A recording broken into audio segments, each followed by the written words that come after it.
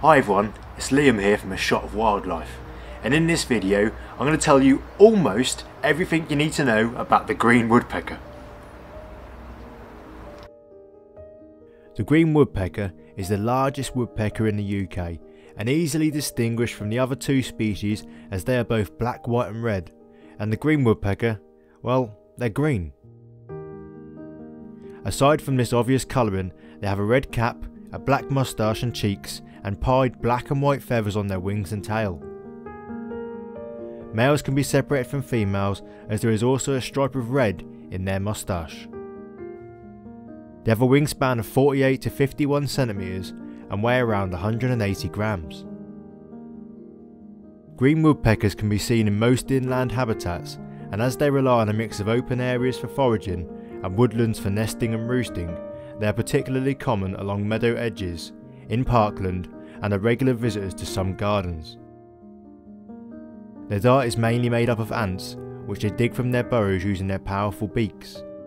Like other woodpeckers, they are capable of extracting invertebrates from beneath the bark of trees, but they mostly do this during the winter when ants are in short supply.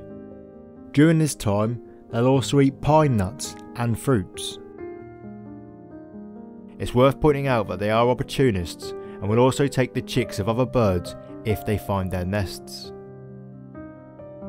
Green woodpeckers begin nesting in mid to late March, when the male will begin to excavate a hole, usually in the trunk of a deciduous tree. This process can take up to 30 days until a cavity big enough for nesting is made, and after this the female will start laying eggs. These are cream or white, measure around 3 centimeters in length, and each female will produce between 4 and 6 of them. After all the eggs have been laid, both parents share the incubation for 19 to 20 days.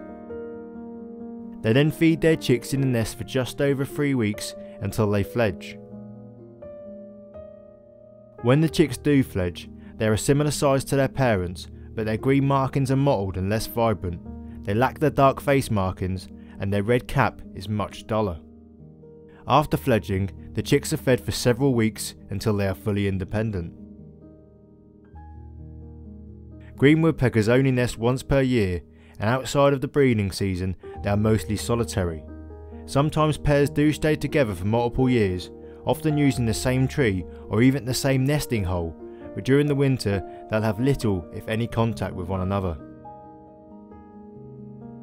Their numbers are stable in the UK and their distribution seems to be spreading northwards. They were first recorded nesting in Scotland in 1951, but they still haven't made it to Ireland. Researchers think that this might be due to their reluctance to cross large areas of water. They don't migrate, and despite their relative commonness in the south of England, they were only first recorded on the Isle of Wight in 1910. There are currently around 52,000 pairs of green woodpeckers in the country, and they can be a relatively long-lived bird. Their average lifespan is 5 years, but they can live at least 15 years in the wild. In the UK, they are sometimes called yaffles because of their laugh-like call.